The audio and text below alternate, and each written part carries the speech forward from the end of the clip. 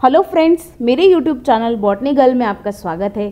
तो चलिए स्टार्ट करते हैं NCERT class 7 science chapter 4 heat keywords. तो कीवर्ड स्टार्ट करने से पहले अगर आपको मेरी वीडियो अच्छी लगी तो प्लीज़ मेरी वीडियो को लाइक करें, कमेंट करें और मेरे चैनल को सब्सक्राइब करना बिल्कुल ना भूलें and press the bell icon ताकि आपको मेरी सारी न्यू वीडियोज़ की नोटिफिकेशन तुरंत मिलती रहे। तो चलिए स्टार्ट करते हैं। First keyword is Celsius scale. Celsius scale क्या है? The scale on which temperature is measured is called Celsius scale. देखिए, सेल्सियस स्केल एक ऐसा स्केल है जिसमें जो टेम्परेचर है उसको मेजर्ड किया जाता है। इसको हम सेल्सियस स्केल बोलते हैं। जैसे कि 37 डिग्री सेल्सियस अगर हम बोलते हैं तो इसमें 37 जो डिग्री है वो टेम्परेचर है और वो किस स्केल में मेजर किया गया है? डिग्री सेल्सियस में। Next is conduction. The process of transfer of heat from hotter end to the colder end is called conduction. Conduction क्या है? वो प्रोसेस है जिसमें जो हीट है वो ट्रांसफर होती है हॉटर यानी कि बहुत ही गर्म एंड से ठंडे एंड तक। यानी कि सपोज कीजिए ये एक ऑब्जेक्ट है, ये एक कंडक्टर है। अब यहाँ पर जो हीट है वो कैसे ट्रांसफर हो रही है? ये एक बहुत ही ज़्यादा हॉट एंड है तो हीट कैसे ट्रांसफर होगी? इस एंड से इस एंड तक, यानी कि कोल्डर एंड तक, जो पार्ट बहुत गर्म है वहाँ से कोल्डर एंड तक में जो हीट है वो ट्रांसफर होगी और इस प्रोसेस को हम कंडक्शन कहते हैं। Next is conductor. A substance that allow heat to pass through it is called conductor of heat. Example, all the metal are good conductor of heat. देखिए, कंडक्टर्स क्या है? वो सब्सटेंस जो अलाउ करते हैं हीट को पास थ्रू होने के लिए, अपने थ्रू हीट को पास होने देते हैं। इसी को हम कंडक्टर ऑफ हीट कहते हैं। जितने की मोस्टली जितने भी मेटल्स होते हैं वो गुड कंडक्टर ऑफ हीट होते हैं। Next is convection.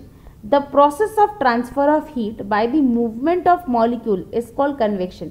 देखिए, कन्वेक्शन क्या है? ये प्रोसेस है जहाँ पर जो हीट है वो ट्रांसफर हो रही है by the movement of molecule. Molecule के मूवमेंट से जो हीट है वो ट्रांसफर हो रही है। इस प्रोसेस को हम कन्वेक्शन कहते हैं।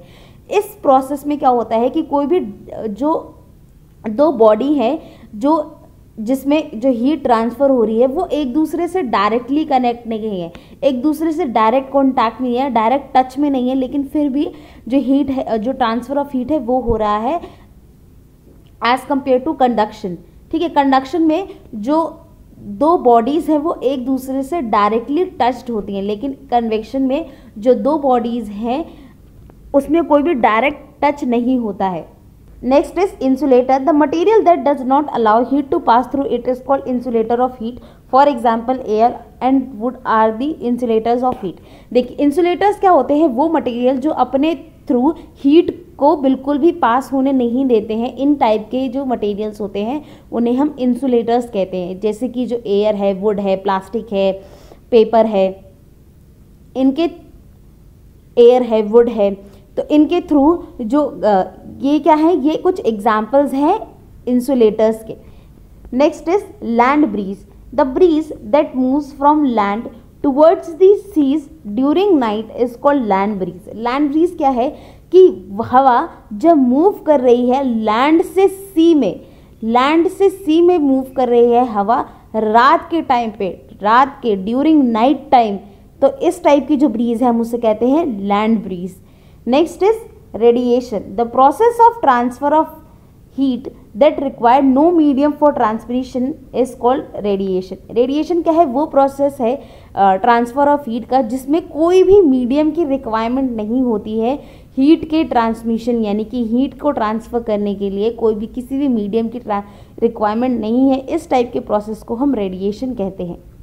Next is sea breeze. The breeze that moves from sea towards the land during daytime is called sea breeze. sea breeze क्या है? हवा जब मूव कर रही है सी से लैंड की तरफ, किस टाइम पे? डे टाइम पे। तो इस टाइप की जो ब्रीज होती है, जिस टाइप की हवा जो होती है उसे हम सी ब्रीज कहते हैं। Next is temperature. The measure of hotness और coldness of substance is called temperature. Temperature क्या है कि कोई भी ऑब्जेक्ट कितना ठंडा और कितना गर्म है, ये किसी भी सब्सटेंस का, ये हम किससे पता कर सकते हैं कि उसका टेम्परेचर क्या है? तो the measure of hotness and coldness of substance is called temperature. Next is thermometer, the instrument use to measure temperature of a body is called thermometer. देखिए थर्मोमीटर क्या है, वो इंस्ट्रूमेंट जो यूज़ किया जाता है मेजर करने के लिए टेम्परेचर, उससे ही हम थर्मोमीटर कहते हैं। थर्मोमीटर 2 टाइप्स के हो सकते हैं, लेबोरेटरी थर्मोमीटर, क्लिनिकल थर्मोमीटर। तो आज के लिए इतना ही। अगर आपको मेरी वीडियो अच्छी लगे तो प्लीज़ मेरी वीडियो को लाइक करें, कमेंट करें और मेरे चैनल को सब्सक्राइब करना बिल्कुल ना भूलें and press the bell icon, ताकि आपको मेरी सारी न्यू वीडियोस की नोटिफिकेशन तुरंत मिलती रहे।